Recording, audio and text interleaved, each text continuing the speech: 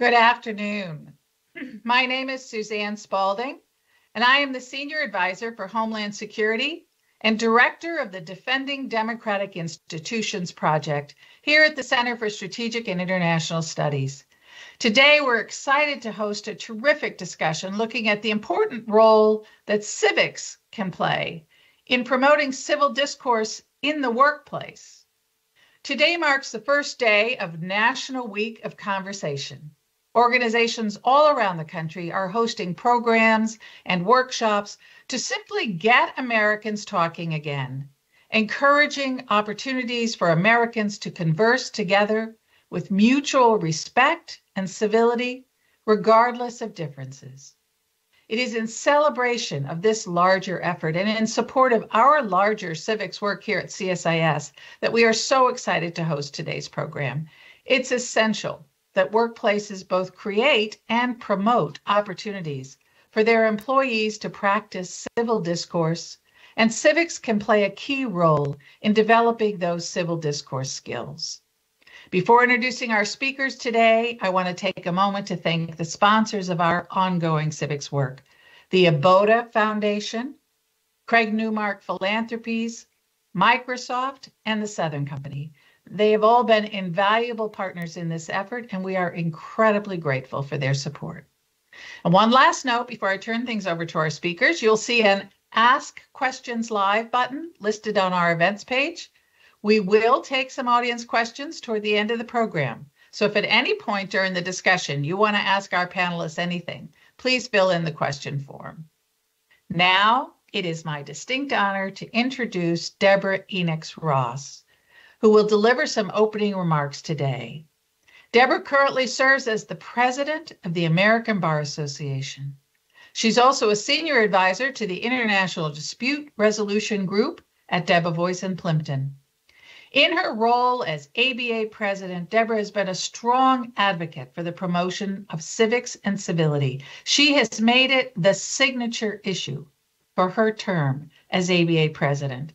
And I have had the honor of working closely with her on the ABA's Cornerstones of Democracy, Civics, Civility, and Collaboration Commission. Over the years, she served in a number of other roles at the ABA and at the International Bar Association, including chair of the ABA Center for Human Rights and chair of the ABA International Law Section. We are so thrilled and honored that she has taken time from her very busy schedule to join us for this important discussion. Over to you, Deborah. Thank you, Suzanne, for that really introduction. I hope you can hear me because I did try to unmute. That's the rule number one, still with all of these virtual meetings, is to unmute yourself. It was just a very generous introduction, and it is so typical of you and the way that you conduct your meetings and conduct your work. And so it's a real honor to be here. I do feel a bit like that movie, Everything, Everywhere, All at Once, maybe without the Oscar, but it was really important for me to be here because, as you've indicated, as president of the ABA, I have been focused on what I call the 3 C's: civics, civility, and collaboration. These are what we call the cornerstones of democracy, and you are serving on that commission, which has done tremendous work. And I'm really very proud of the way that the 3 C's have been taken up, not just within the legal profession, but across professions. That's the collaboration piece that we talk about, why it's so important for us to promote civics and civic education and civic engagement, and to promote civility so that we can have difficult conversations, but do it in a way that is productive and that leads to a more just, equitable, secure society. So the fact that we are focused now on civility at work is extremely important. And so I do thank you for this work and recognize that this is an ongoing conversation. and that it's important that we maintain these conversations and have this focus in the ABA. Law Day this year is May 1st, and it will be the Law Day will be the cornerstones of democracy, this whole civics, civility, and collaboration again as part of our work. And it will be, for me, I hope, a legacy of promoting civics education, promoting civic engagement, promoting civility, and promoting working across professions so that we can all do our part to create the more just society that we would like. I'm going to stay with you as long as I can, but I want to thank all of you in advance, the speakers in advance, for the work that you're doing. Thank you for your collaboration with the American Bar Association. And I could not leave being ABA president without saying thank you to our members. And to those of you who are not ABA members, I would encourage you to join us so that we can join in doing this great work together. Thank you all very much.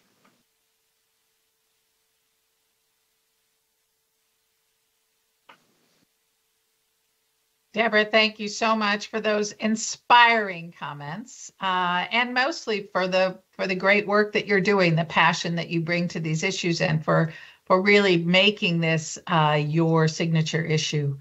And I'm very grateful that you're willing to stay with us as long as you can till you get pulled into another meeting. So thank you for that, for being willing to join the conversation with our illustrious panelists who have, as I said, been such strong allies and leaders really in advancing civics and related competencies. So we are joined today by Ginny Badenas, Senior Director of Microsoft's Democracy Forward initiative.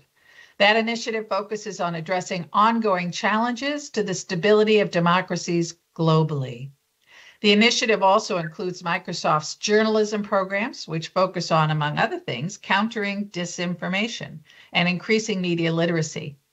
Prior to joining Microsoft in 2014, Ginny was Vice President of Political Services at CMDI.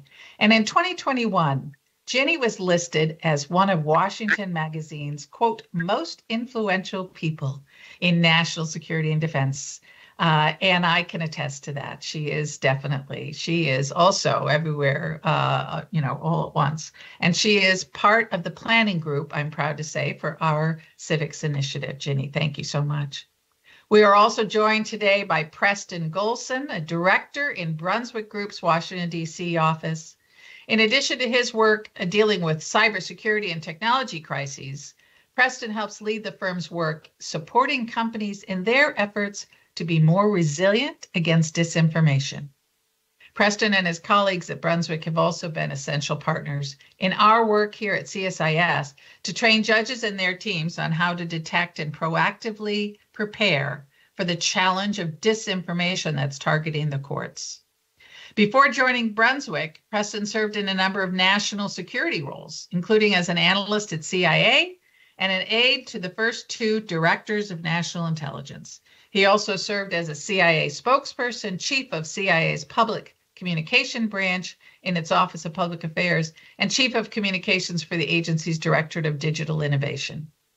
And last but definitely not least, we are joined by Ted McConnell, the executive director of the Campaign for the Civic Mission of Schools. He's been engaged in advocating for more and better civic learning for over 25 years. In his career, he has served in staff positions in all three branches of government, and currently he serves as a consultant to the Annenberg Public Policy Center's Civic Mission of the Nation initiative, and another key advisor to our Defending Democratic Institutions project at CSIS, someone without whom we could not have embarked on this effort to promote civics education. So grateful to all of you for your work and thrilled that you're here to talk with us. As a reminder to our audience, hit the Ask Questions Live button to submit your questions. So let's get started, and maybe with something, Madam President, that you touched on in your remarks and is clearly reflected in the way that you articulate this cornerstone issue for your term as president, which is civics, civility, and collaboration.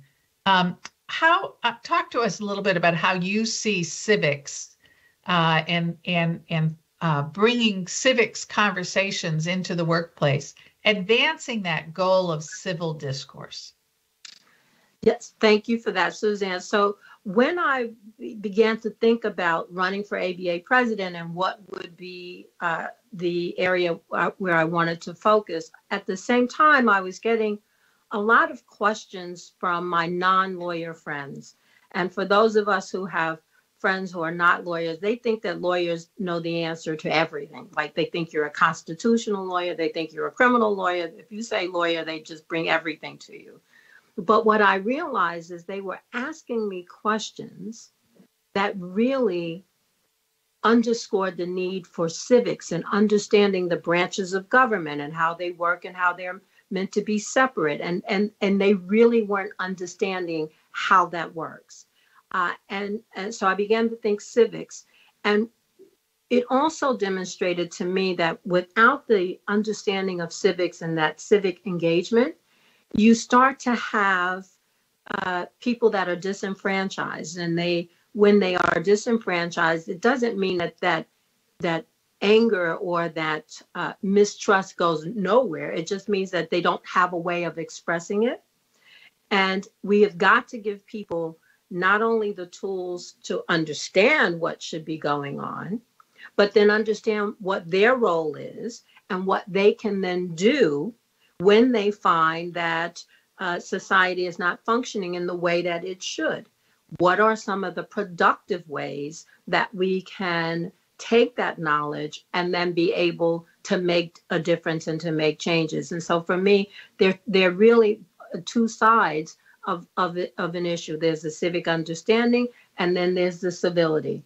And for lawyers in particular, because we do have codes of ethics and we are called to conduct ourselves in a certain way, I think that we can lead in these conversations, but it is not exclusively our conversation. And that's why the collaboration is important. We need the journalists and business leaders and educators and faith leaders and national security advisors. We need all of us coming together to be able to promote civics and civility if we are really going to see the kinds of changes and the impact that we would like to see.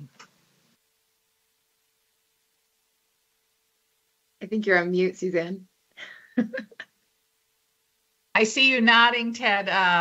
Deborah, I said that was incredibly well put, and I know that it's music to Ted's ears because he's engaged now with Annenberg on this civic mission of the nation. So your comments about the whole of nation approach being absolutely essential here. And Ted has really been, really prodding us to talk about advancing civics knowledge, and civic skills. So Ted, if you want to give you an opportunity to from your perspective, how you see this relationship between advancing the knowledge of how our government is organized and the role of the individual, and being able to promote this civil discourse, for example, in the workplace. Civics, civility, civitas is how I'd formulate it. First and foremost, of course, thank you, Suzanne, for the opportunity of being here with this very distinguished panel. And thank you, Madam President, for your extraordinary advocacy for the civic mission of our nation's schools. It is much appreciated. It starts at home, of course, with parents who stress the value of civility and the vital necessity of civility. But in the educational sense, it is the province of civics classes and the social studies, where we stress the importance of engaging in civil guided discussions of contemporary issues. And I'll say more about that in a minute. But I go back to civics, civility, civitas. They flow together with civics and civics knowledge being the key. So, Ginny, you have been spearheading in many ways the very proactive work of Microsoft to advance civic knowledge, but also those civic skills. Talk to us, sort of with some specifics about how you're doing this at Microsoft and how you as a company see the relationship between advancing civic knowledge and creating a more cohesive workplace. Sure. Well, just to echo again, thanks to CSIS and you particularly, Suzanne, for your leadership on this. And apologies for a scratchy sounding voice. I had a college reunion and children's sports over the weekend, which was a bad combination for my voice. But sounds like fun, though. A great weekend, yes, for sure. Yeah. As Microsoft approached this question of sort of what was our core civic responsibility as a corporate leader, one of the things that we thought a lot about was, of course, our employees and also our customers, and sort of acknowledging that we have a way to influence and work with those groups to improve their civics literacy and their civility and those sorts of things. But then we started, to your point, getting into the specifics of what does that look like and how do we do it. One of the first things that we did was pull together what we call an internal civic engagement hub for our employees. We found that we had a lot of employees who did not have easy access to things like how to be engaged in their own civic community. And with the proliferation of issues kind of raising up to the national level so quickly, we found that a lot of people were engaging on political issues, but not in a way where they could actually affect or see change in their real lives. So one of the things that we wanted to make easier for them to access and to act on their own behalf was, how do you go to a school board meeting? Do you want to run for office? Here are some tools to consider how you might run for office. Here are some of your colleagues who have run for office. We do profiles of them to give them a sense of what's possible and what's out there. Really trying to re-energize this idea of like your own community is something you should value and spend time in and contribute to, which is really kind of the definition of being an active civic participant. That also brings us, though, to the idea of civility, because I think of civility sort of as being an action of being an active civic participant, right? If you want the best for your community, whether that's your workplace or your neighborhood, you know that you need to work with others. You know you need to be able to engage and hear each other out. And so that's why we are also focusing on civic discourse. That's something we're moving towards in the next sort of half of the year, is how can we encourage our employees to be civil to one another, even though we might be sitting in places of great disagreement. There are ways that we can, for lack of a better phrase, disagree without being disagreeable. And we think there's real value in sort of being able to achieve that. One of the reasons why this is so important to us as a company, and we get this question a lot, is sort of why does Microsoft care about democracy so much, and why does Microsoft care so much about civics? How does that play into sort of the corporate environment? And for us, it's fairly obvious. I'm sure you've heard us say before, Suzanne, many times, how much democracy is good for our business. When we look at our revenue as a company, over 90% of it comes from the world's democracies. And so we as a company have value in working in democracies. But there's also something to be said for having a better product, and better products happen when you have colleagues and coworkers working together, sharing diverse perspectives and opinions. And so a civil discourse within the company really is only going to yield a better product for our customers in the end. Yeah, great. Terrific. Well, and you're not just saying these words. You're putting your money where your mouth is, which is a real testament to the reality of that statement. I think that speaks volumes. And Preston, you must be having these kinds of conversations with the companies that you talk to. These are politically fraught times. And CEOs are really challenged, right, to find the right path and do the right thing, to be responsive to their workforces and walk this line. So how do you see civics advancing some of those objectives, some of the things that Ginny talked about? Are those the kinds of conversations you're having about democracy is good for business and business should be good for democracy? Tell us how you're having these conversations with CEOs and companies. Thank you, Suzanne, and thanks to all the people on the panel here. It's been a wonderful conversation. If I could take a second to talk about sort of the cross currents that CEOs are facing, and you kind of wonder why is it challenging. And being in these rooms advising companies, you can see the challenges they're faced with. And I see like 3 or 4 cross currents that they're facing.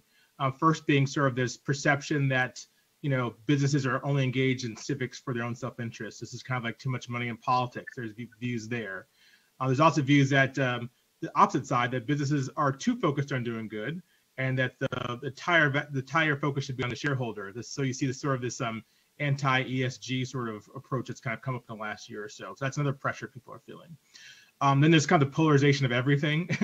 So everything is viewed from a political lens. So whether you're left or right, civics is viewed as indoctrination or some sort of people try to put these bad spins on things that aren't really there, but that's perception that CEOs have to sort of deal with, because if you're running a large company, you're kind of it's a large town, so you have people of all different types of views and so forth that you're dealing with. And then there's this sort of the view of some people are just fatigued maybe, and they just maybe just want to go to work and not have to worry about politics, right? So these are various things that people have to deal with, and on top of that, sort of when do you speak out on issues, how does it affect your customers and so forth. So there's a lot of cross currents that people are dealing with.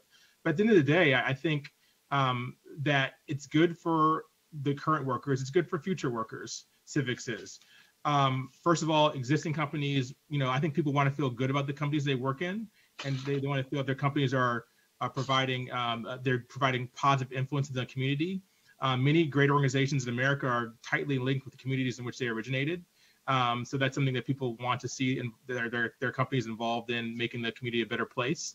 That's for current workers, but also for future workers. We know the next generation is very much interested in working in places that are as active in the community and so forth. So when you're looking about the war for talent and trying to bring the best talent to your organization, having a strong civics program, a strong program where you're engaged in the community is very, very, very useful as a differentiator as well for talent coming in. So there's a lot of challenges, as with anything in our world today, but it's definitely worth the effort to try to navigate those currents.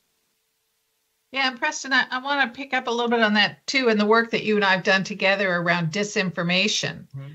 Right. As you know, one of the things that has led me to join, Ted and Deborah and Jenny and others late in the game to jump on the civics bandwagon, if you will, was, my work in trying to look at how we understand and counter disinformation, and particularly from adversaries. And having looked at Russia's information operations designed to undermine trust in democracy and democratic institutions, including our justice system, by convincing people that they are irrevocably broken and the individual is powerless to bring about any change.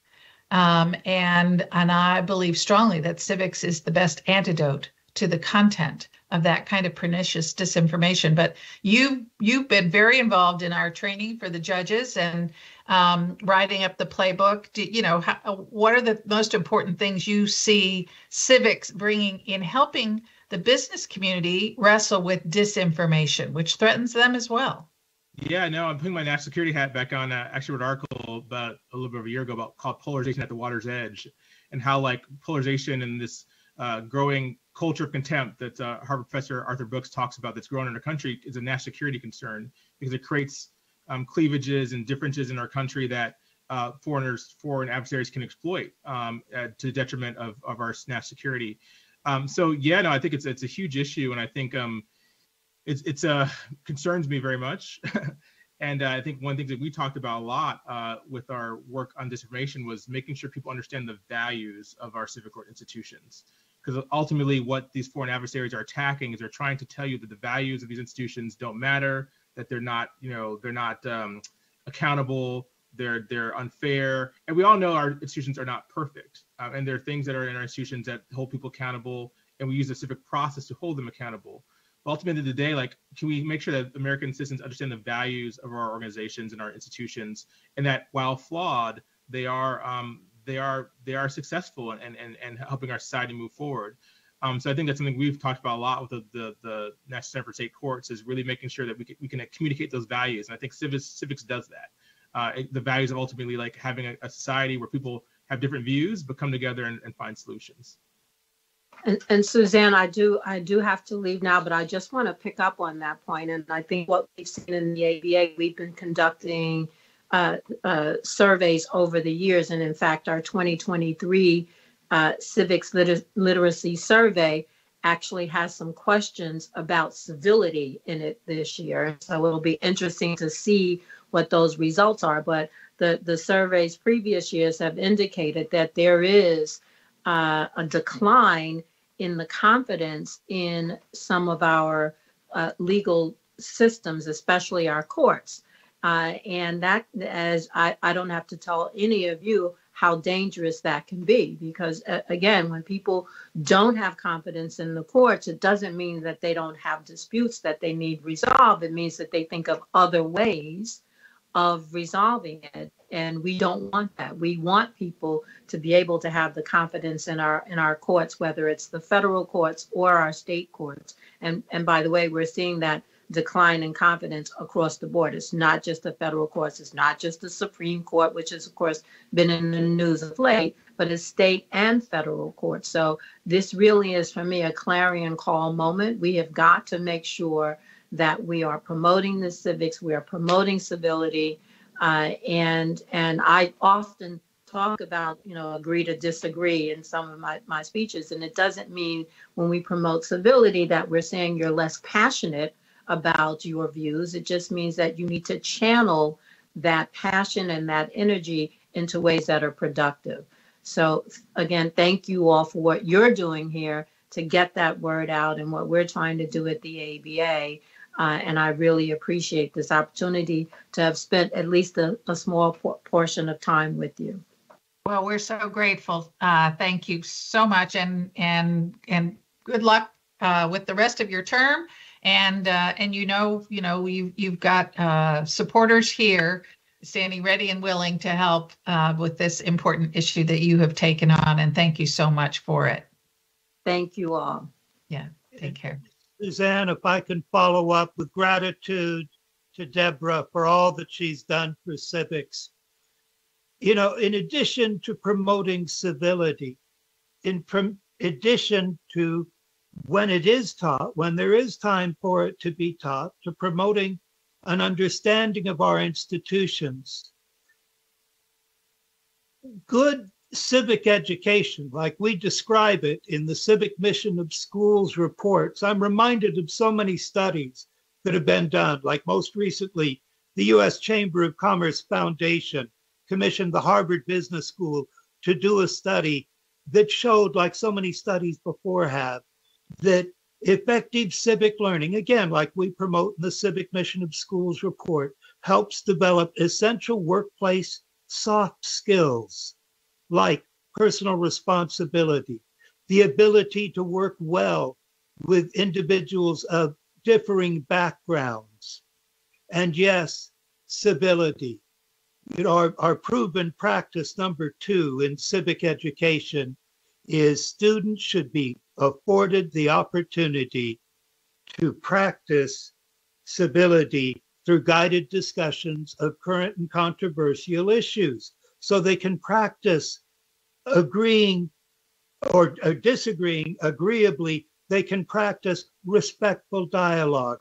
And by the way, it's never too late to learn how to engage in civil dialogue. Yeah, great. And I think that is not the same as debating. I think a lot of high schools, give students an opportunity to have debates, and I think that's great. I do think you should have to argue. You should be encouraged to argue the side that is the opposite of what you actually believe. That's a good exercise. But I do think that it's that debate, kind of like elections, sets up this idea of you either win or you lose, and that the discussion is about convincing, as opposed to the discussion being about listening and understanding. And I think that's the sort of key skill that maybe doesn't get picked up otherwise. Ted, you wanted to respond to that? Yes, Diana Hess and Paula McAvoy, two of our nation's stellar schools of education officials, have written a book called Controversial Classroom, or Controversy in the Classroom. It shows how to do exactly what you were saying, Suzanne. Develop the skills, not in a formal debate, give and take, but develop respectful dialogue. And that's what we mean in our proven practice number 2 in civic education. So is that the kind of thing, so as we focused on civics at work, as you know, we tried to think, we pulled together a roundtable. You guys were all part of those conversations where we brought in smart people like you to help us think through how do you translate these kinds of concepts that have been relatively well developed for the K through 12 environment into the workplace, into community college. How do you develop this for adults? And it's tricky because you have a limited amount of time, right? That's not what they're there for, in theory. And you're talking to adults. So Ginny, I know that you guys at Microsoft have given this a lot of thought. How do we translate these concepts in a way that is workable, viable, appealing to a workforce? Sure. Well, it's people are people no matter where they are, but when they're at work, I think that there is a sense of professionalism that we can actually leverage to further these conversations, because people, particularly at Microsoft, I can't necessarily speak to other companies, so I'm sure this is the case elsewhere. They value their jobs, they value their colleagues. There's a sense of sort of good faith amongst one another, I think in many cases, and a shared mission. Quite literally, we all sort of sign up for the mission of the company, and then the mission of our orgs and our groups and our teams. And so once you have that sort of thing that we all can agree on, we're working on trying to make that sort of the center of then how we have these conversations. Once you acknowledge the areas of agreement, and identify sort of a shared interest, shared bond, shared mission, it's a lot harder to sort of hate the other person. And so that's one helpful way that I think we can use the corporate environment to have these civil conversations. There's also sort of the reality as people enter into these kinds of discourses that they don't want to limit their career potential. And so I do think you have a bit of restraint that comes into these conversations because of that.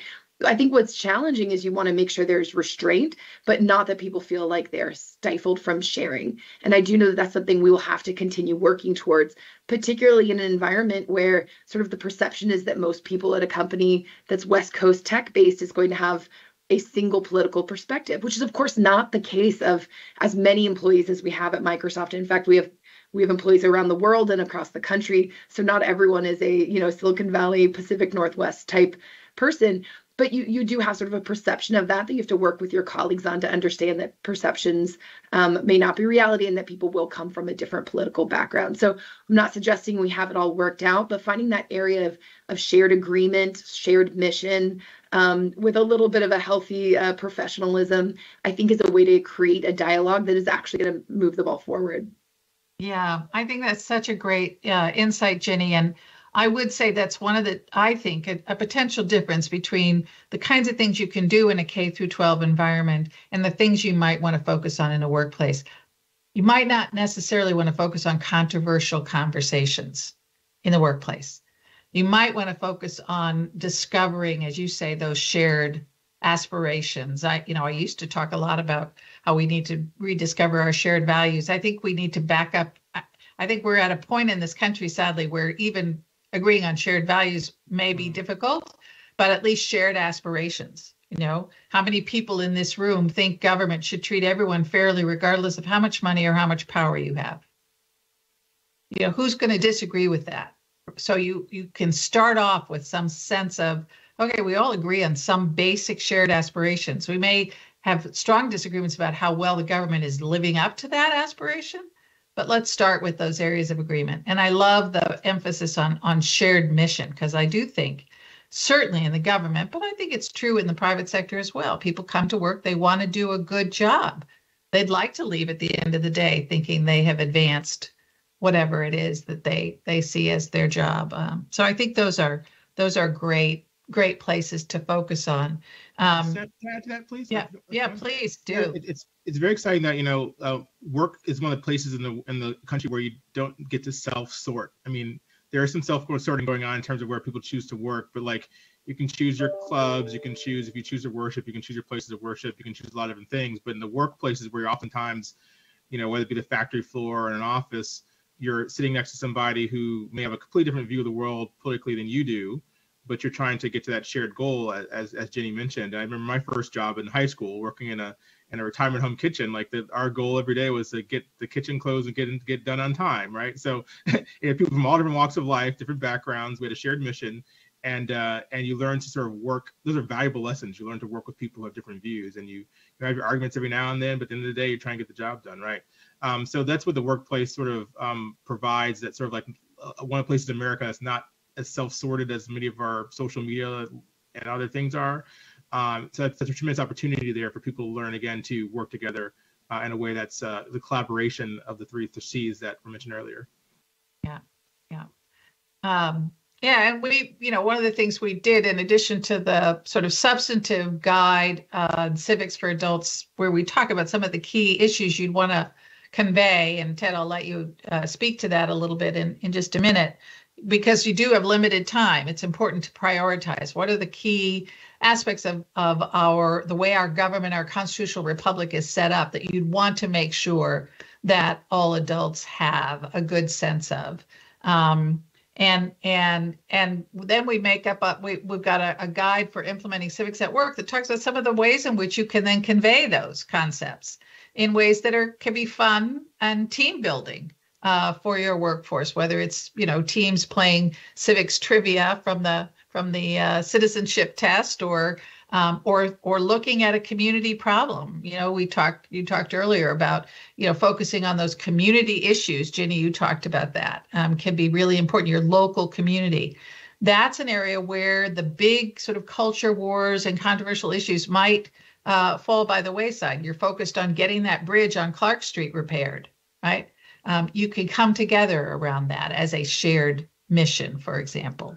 But Ted, let's talk a little bit about some of the key concepts. Deborah Enix-Ross touched a little bit on some of those key concepts, but what do you think are some of the most important concepts, given the limited amount of time that you have with a workplace, that you think adults ought to have? Ted, you need to unmute. Yep. As I was saying, certainly an understanding of the criticality of the rule of law and concepts similar that underlie our free enterprise system. A basic understanding, there are three branches of government. This is how they relate to each other. This is federalism. These are the powers reserved to the states. This is what the Bill of Rights means. These are concepts that should have been taught K to 12, but for a variety of reasons, for 2 generations, in far too many schools, in far too many places in this country, we've failed to effectively teach civics. So there are a network of innovative resources, and you mentioned a couple of fun ones a minute ago, Suzanne, available that have largely been developed for high school, that can be adapted. In many cases have already been adapted for use in adult settings. And one key thing is most of these resources have been developed for use in a classroom period, which is 50 minutes, which is like a lunch hour in a business setting. And they're available at the civicsrenewalnetwork.org. That's all one word, civicsrenewalnetwork.org, the brilliant brainchild of Kathleen Hall Jameson, the person behind factcheck.org at the Annenberg Public Policy Center, has brought together 40 plus of the nation's very top civic learning resource providers, ranging from Deborah's American Bar Association Public Education Division, the Khan Academy, National Archives, the Library of Congress, dozens of nonprofits like the National Constitution Center, the Reagan Presidential Library, the Edward Kennedy Institute, the Bill of Rights Institute, the Center for Civic Education, and iCivics. They're all available they're largely written, Bloom's taxonomy, in adult understandable language and adult style, available at civicsrenewalnetwork.org. Start with Suzanne's Civics at Work Business Implementation Guide. It's absolutely brilliant. Suzanne wrote it with Davey Nair. That's going to give you the ideas to implement a program at work. And then there are the resources at civicsrenewal.org. Great. Davey Nair, who was the co-author of that, and Bill Banks as well. But Davey can put maybe some of those links out for folks to see, or you can find them at the web address that Ted has suggested, and the civics guides that we did under the auspices of APPC can be found at csis.org as well. So what are some of the key considerations? Ginny, what are some of the things that we ought to be thinking about as if there's folks listening to this who think, I might be interested in doing this in my environment with adults, whether it's a law firm or a business, or it might be a community college. What are some of the things that you've thought about in terms of the challenges and the potential barriers of getting people interested in this and to take advantage of the resources that you all have created, the portals, et cetera? Well, I'll start by outlining some of the challenges that I hear people bring up, and that we've considered ourselves, frankly. In some ways, it seems like this just verges on the political, and we don't want to be political, and so we're going to stay out of it. And I'm sympathetic to that, and I understand that, because most companies don't want to be political. They see extreme cases where it can go wrong, and they just don't want to be involved.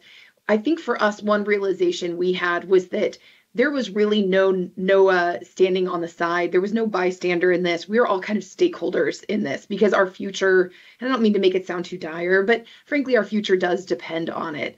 And I think we do see workplace impact of the lack of civics education in many ways. And I think we also can see how it impacts the communities around us when people aren't behaving in civil ways with one another.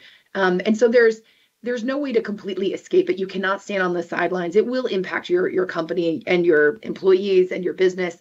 So there's sort of the original acknowledgement that we are part of this ecosystem. And once you've sort of accepted that's stage one, then you start looking into what it means to engage. And this is where I would encourage companies to look at what makes them special, because every company is different. They all have different things to bring to the table. How Microsoft engages in civic work with our employees and customers might be vastly different than how, say, a local chain of restaurants might do it, or how a different type of company that maybe doesn't work in software or technology might engage. I would just encourage you to think about what is different and unique about you as a company, what you have to offer, and how your employees engage, and then who are your customers. If you have brick and mortar stores, potentially there's a way to do something with your customers in person, in real life, around civics issues that might resonate more. For us, that tends to be on our Bing homepage around voter registration deadlines, reminding people to go register to vote. That makes sense for Microsoft. We have reach. We can tell roughly where people are regionally and encourage them to go register to vote in the US. That's how we can engage. But again, if you're a brick and mortar, maybe that's some kind of voter registration engagement outside of your stores. So just think of what you have to bring to this conversation. Look over some of the materials that have been created and think about where you fit into it. And that would be where I'd start. And then I'd also just think about local community, not to keep harping on that. Again, I just talked about how we're a big global company and we have reach everywhere. But in many ways, a lot of our headquarters is based in the Seattle area, and a lot of our employees are there. So also think about, where is your headquarters? Where are most of your people? Are there ways that you can engage with your local chamber around something like this? I love what the Chamber of Commerce Foundation has been doing around the Civics Bee. I think that's such a creative idea. If you all haven't seen it, I encourage you to go take a look. It's a sort of a twist on Spelling Bee, where students engage on civics trivia, essentially. So I would just look at your own communities and find ways to engage there as well. Yeah, and it's terrific. As the the Civics at Work initiative that we launched last year asks business leaders to basically sign a pledge and commit to doing three things. The first is to be an advocate for reinvigorating civics education in this country. And that is, at all ages. And, Ted, I think, touched on the fact that we failed to teach civics. We had Sputnik, October 4th, 1957. And suddenly there was this panic that we were behind on STEM education, and that STEM education was a national security imperative. And what so many of us have been saying is we are now at a moment where we need to see this as our Sputnik moment for civics. Civics education is also a national security imperative. And the federal government spends on average $54 per student today on STEM education. And on civics education, we used to say it was 5 cents per student until last year when Congress passed legislation that appropriated, Ted, correct me if I'm wrong, $23 million additional for civics education? Correct. Yeah. So it works out to roughly 42 cents per enrolled school child versus 54 for STEM. STEM is essential. $54 per STEM. STEM is essential. 42 cents. Yeah. But we need to be concerned what kind of citizens are doing the science and the technology. Well, that's exactly right. And in fact, one of the things we've talked about is working to get some sense of civics and civic responsibility into our STEM training, so that we are training that next generation of engineers, innovators, scientists, technology folks with that sense of civic responsibility that comes with civics as well. So the first thing is to be advocates for reinvigorating civics. The second thing is to engage their own workforces in ways that build civic knowledge and civic skills. And then the third one, to your point, Ginny, is that they commit to supporting civics activities in their communities. And that, as you say, there's a lot to be said for learning by teaching and engaging. And so getting your workforce engaged in supporting civics activities in their community is a great way also to improve their civic knowledge and civic skills. If it's going and talking to the civics class at the high school, if it's supporting the Chamber's Civics B activities all around the country, all kinds of things that can be done. And employers, interestingly enough, I learned this in one of our roundtables, employers are one of the last remaining most trusted entities in this country. Decline in trust in all kinds of government institutions, but employers are among the still most trusted. And so, again, a wonderful place to get that knowledge and those skills. We do have a couple questions from our audience. So here's the first question. Civics works best when it's engaging things people care about, when it links to bettering their lives. In the workplace, unionization is a central issue. What can you say about potentially controversial discussions like this in the workplace? Well, I'm happy to. I'm happy to jump in at a high level and then turn it over to others to maybe get into details. And Suzanne, you already said like workplace is probably a good place to avoid really controversial things, but I wouldn't say something relative to working would be considered controversial. And this is where it gets into an area of the Microsoft world that I don't really represent, so I need to be careful what I say. But I do know that as a company, we've taken a stand to say that if people want to talk about that kind of thing, that's completely appropriate, and it's up to them to have those conversations, and they're welcome to do so. And so, I think if we create this foundation of understanding of how to have civil conversations, then how that's chosen, how they choose to engage it, it's just going to be a better conversation that's going to yield a better result if they start from a foundation of understanding how to work together from a civil perspective. Yeah, great point. Preston, is this a concern that you encounter? You talked about the cross currents.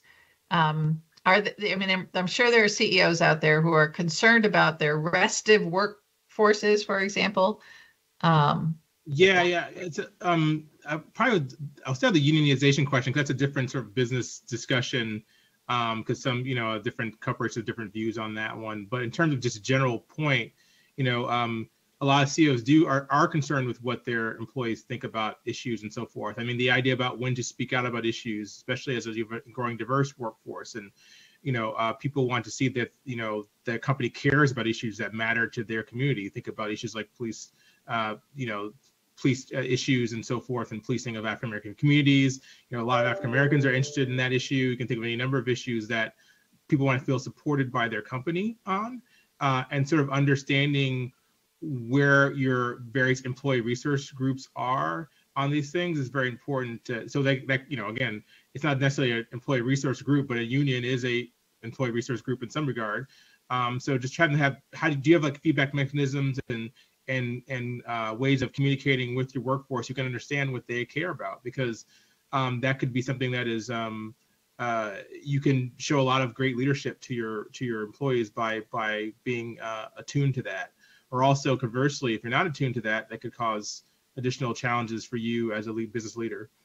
Yeah, and I think Ginny said you can hope to avoid some of this conversations or be a bystander, but the reality is these conversations are going to be happening in your workplace, and you can either take proactive steps to make them civil conversations and constructive conversations, or you can sort of put your head in the sand and pretend they're not happening or hope they go away. I think that's part of the answer there.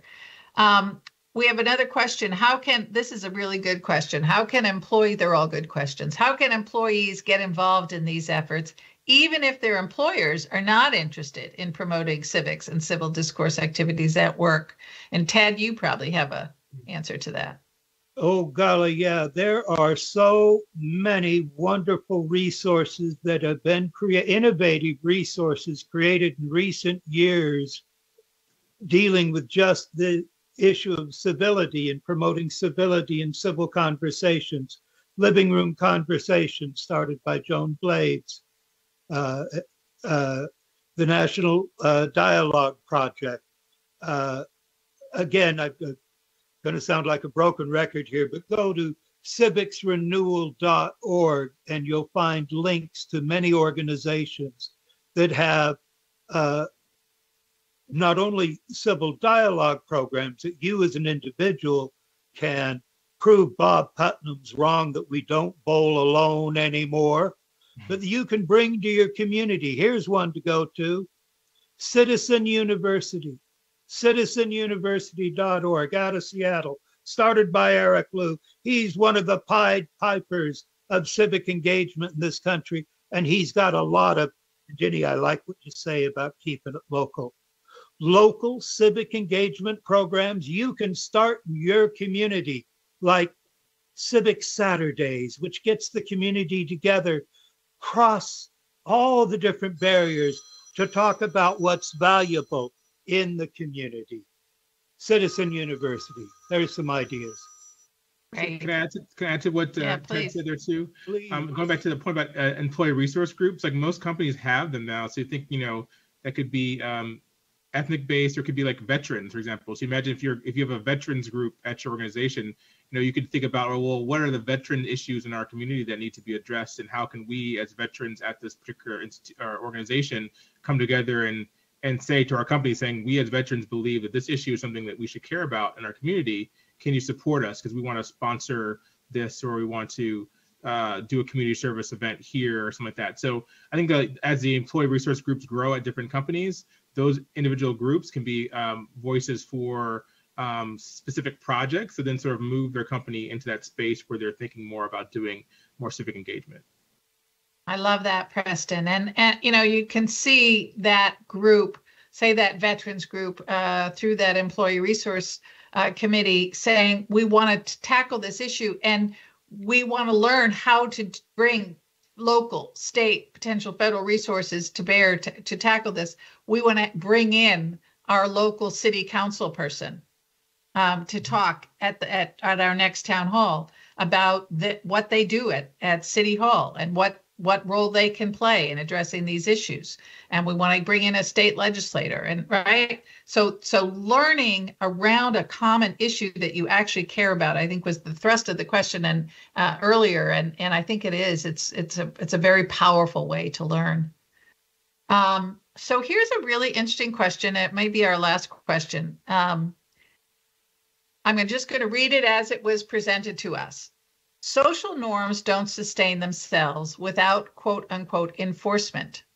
Social sanction when they're violated.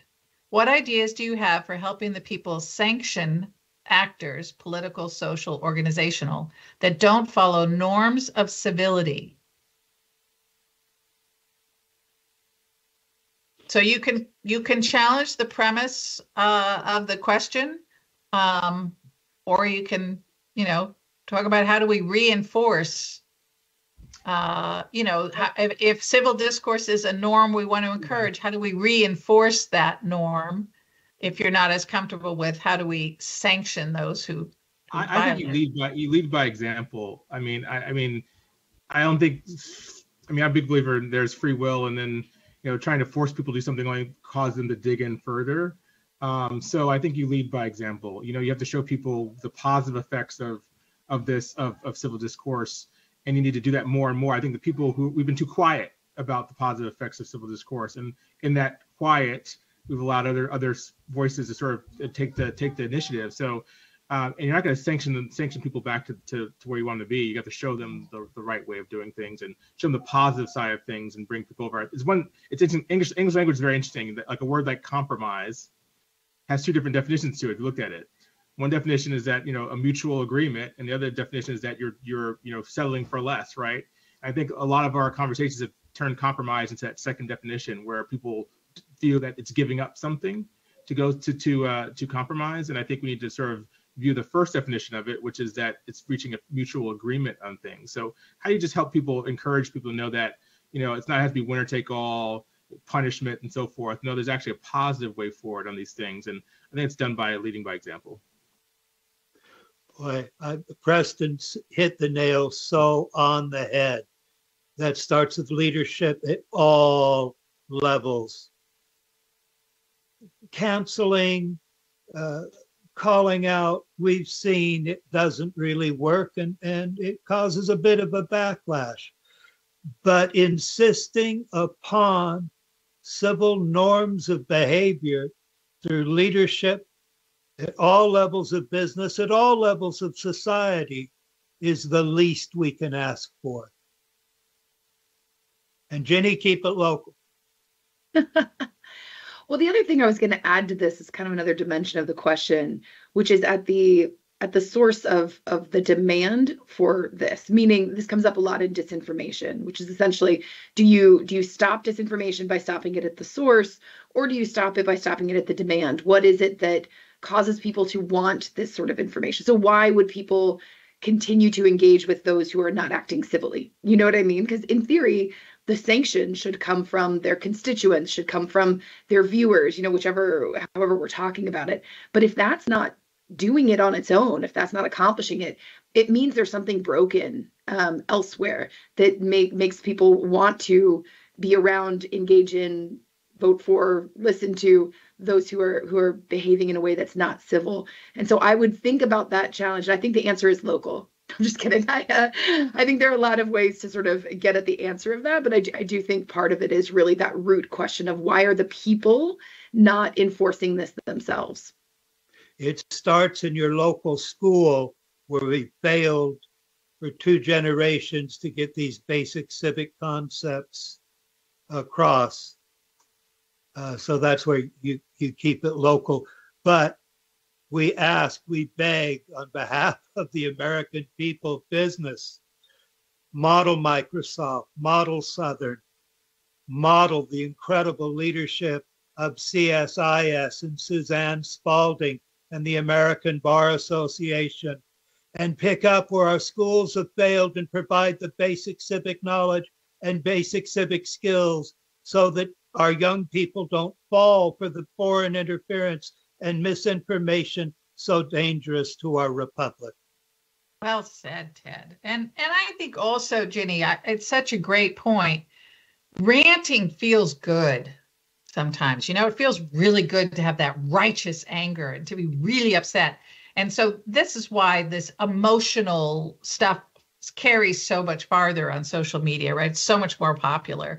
But I do think that part of the reason that we reach for that way of feeling good is because we have not, as Ted said, been taught how to be effective agents of change. It feels better, I would argue, to actually be able to bring about change in that thing that you're really upset about than it does to simply yell about the thing you're upset about. But if you don't think you can bring about that change, then you have to settle for just yelling and feeling good because you're emoting and you're at least expressing your anger and frustration.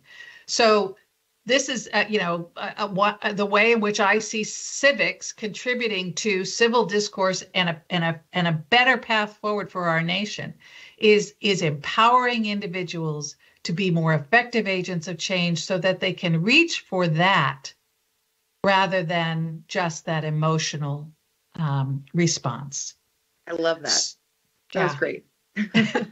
Good. So we will end the panel discussion there, but I would encourage folks to stay on because we've got an inspiring video. It's just 7 minutes with highlights from national security leaders and civics leaders talking about why they think that civics is a national security imperative. If you can't stay on to watch it now, you can find it at CSIS.org. But we're going to play this video now, and then I will come back on to wrap it up. But I want to thank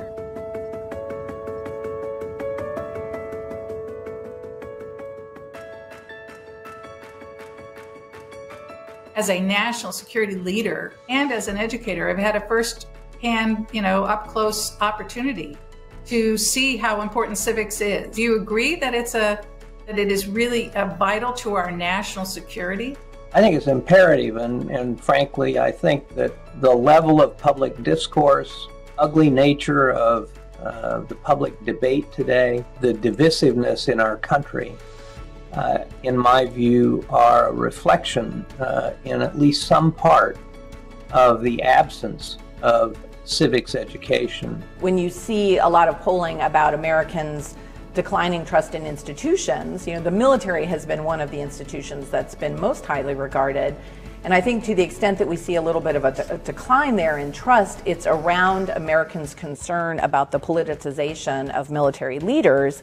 And part of, I think, why that's happening is because we are in such a hyper-partisan environment, and we are, so divided in many ways that I think, again, we really need to find ways to rebuild the center. And I think civics and an emphasis on civil discourse would help us do that. As a public servant and as an African American who's lived 63 years now, in my experience, any great movement for social change needs to have within it as a centerpiece civic engagement. And I'm reminded of something that President Reagan said in his farewell address when he spoke about the need for what he called an informed patriotism, one that's grounded in thoughtfulness and knowledge. And that strikes me as a pretty good shorthand for what civic education should do. Create informed patriots who know our history and actually understand how our democratic institutions work. Over the last several decades, civic education in American schools has seen a significant decline. The event of January 6th highlighted the consequences of this neglect towards civic education, and it can be seen in our current state of divisive politics and a lack of knowledge and an understanding of democratic principles, norms, and institutions. A robust investment in civic education is needed now more than ever, as a continued deficiency in these values presents a national security crisis. Democracy is a beautiful experience. It is an experiment. It is not a finite thing that happens to you. And we need to impress upon everyone that we need people to participate in that system. But we also need to do the work to address the disparities within the system so that when we send empowered people in, that system is ready for them to engage. Frankly, it all boils down to if it doesn't work for any part of us, it doesn't work for any of us. So we really do have, and we see this now, I think, in what the coronavirus and certainly the protests on police violence have revealed, and that is that there's a huge set of issues, structural issues we're going to have to address and develop new approaches, and that means civic engagement, and that's got to have a civic education preparation. I know all of us go out and do speeches, and I know every single time I will always end up with, I do what I did, so you can do what you do, because our nation needs you to do what you do. And the importance of that civic duty of whatever you want to do to participate in this very messy democracy, but to create that more perfect union. I mean, we're recruiting 18 and 19-year-olds into the military. And so if they don't understand our system of government, you know, notwithstanding the fact that we take an oath we swear to uphold and defend the Constitution of the United States, if they don't understand what that means, and the next clause, against all enemies, both foreign and domestic, you know, they have to understand what the Constitution does, that it creates our structure of government, it creates our system of government, and what our role as the military is in that, and it's to defend that. We're not beholden or loyal to a person or even a position, but it's to the Constitution of the United States. It starts at the local level. It starts in the elementary schools and the junior high schools and the high schools and the towns and the villages. And watching this democratic process work is what will make us all better citizens if we not only watch it, but engage in it. And frankly, it will make our national security that much stronger because we will have an educated population, an educated citizenry that cares about national security and will point us in the right direction. What is true at Microsoft is true across the tech sector and is true for higher education and even high school writ large. We all need to spend a little more time understanding a broader range of fields, but let's always recognize that at the end of the day, the heart of our society is our democratic foundation, and therefore civics education always has to be at the heart of this multidisciplinary approach. We can't find ourselves in a position for very long where our citizens start to distrust the institutions of government and the people that run them. It is our obligation as business leaders to not only work with our employees, but to work with the communities we're privileged to serve to help solve these problems and to create a forum for understanding. If we don't care about living in a democracy, if we don't tend to the garden of democracy and the conditions that make it ripe, it's not an automatic thing. It's imperfect. We don't have endless resources. But we can't make our union a more perfect union unless people are actively participating. And so, like Justice Gorsuch, I believe that that's the purpose of civic education. Not merely to teach the structure, the three branches of government, and who's on the Supreme Court. Those are facts. And some of them, like who's on the Supreme Court, change over time. But I do want people to understand what the purpose is of our democracy and what the purpose is of our three branches of government. Because if you know what it's about, you can make changes.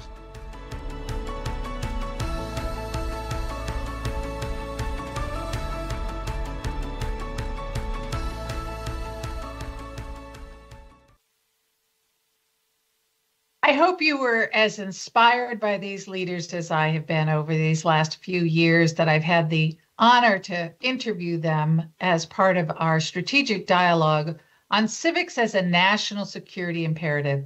As I discussed earlier, our nation realized after the launch of Sputnik in October of 1957 that improving STEM education was a national security imperative.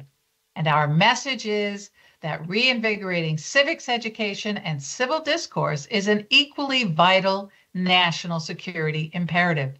And business leaders can play a key role, helping to build the civic knowledge and civic skills upon which our constitutional republic depends, while at the same time fostering a more cohesive and inclusive workplace. I want to thank you very much for joining us. And for more information on our Civics at Work initiative and our other civics work, go to csis.org. Thank you so much.